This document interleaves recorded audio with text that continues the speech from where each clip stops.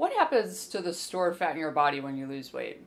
Is it converted into energy or muscle? Hi, I'm Dr. Maria Conley.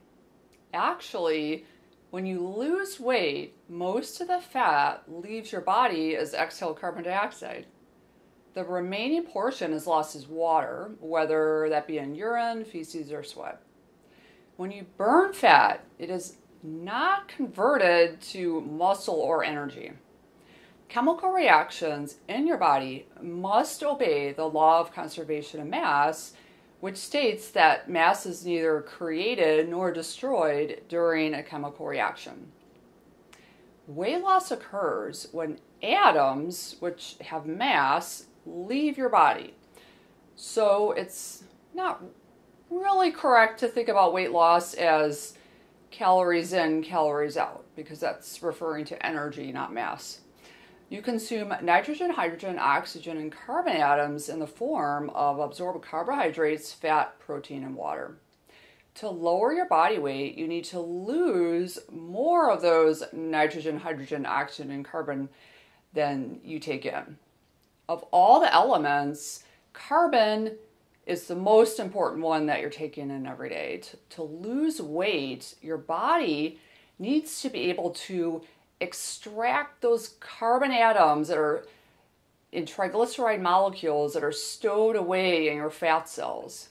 Your body stores fat as triglycerides. You then exhale most of those carbon atoms in the form of carbon dioxide. You could almost say that you're vaporizing your fat. First, let's summarize how metabolism occurs in your body. So humans require energy to perform work or physical activity. Fuel from food is broken down or oxidized by contracting muscles during exercise.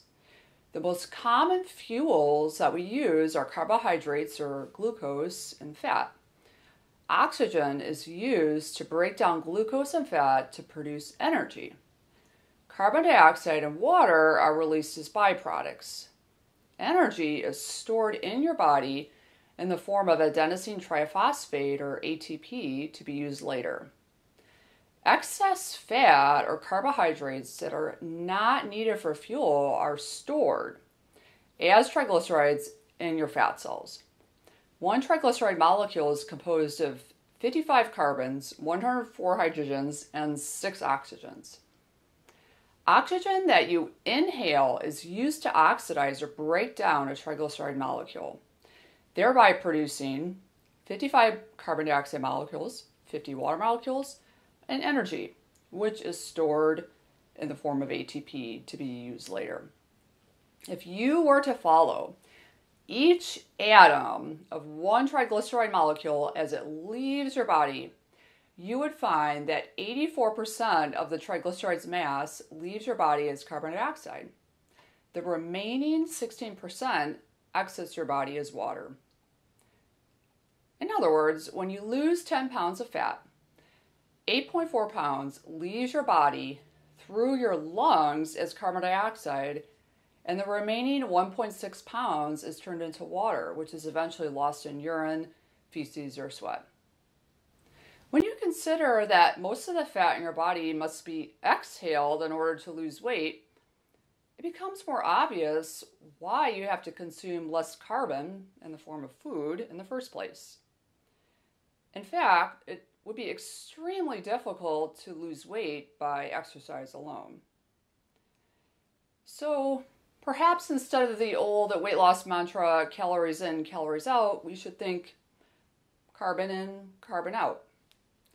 Thank you for listening. I hope that this is helpful for you.